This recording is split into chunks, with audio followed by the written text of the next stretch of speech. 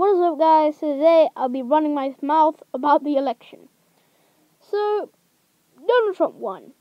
People are fighting about Donald Trump winning and sexism and racism, and it's not right. Some people do think it is.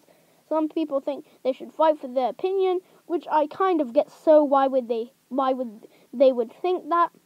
But however, some think it's not right and that they want to live in peace.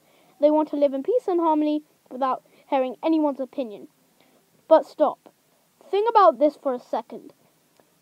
Donald Trump won and Hillary didn't. Why is whole of America crying? Well, I'll tell you. People think Donald Trump is gonna start World War III, which is baloney. I'll tell you what, it's dumb, okay? It's stupid and dumb. It's not a thing. People are now hating on Trump, which is kind of crazy considering Trump was hating on Muslims. You know, that kind of reverse psychology. But people want Hillary Clinton to win. Hillary Clinton, in her past, stuck up for rapists. You want your country to be run by someone who stuck up for child molesters.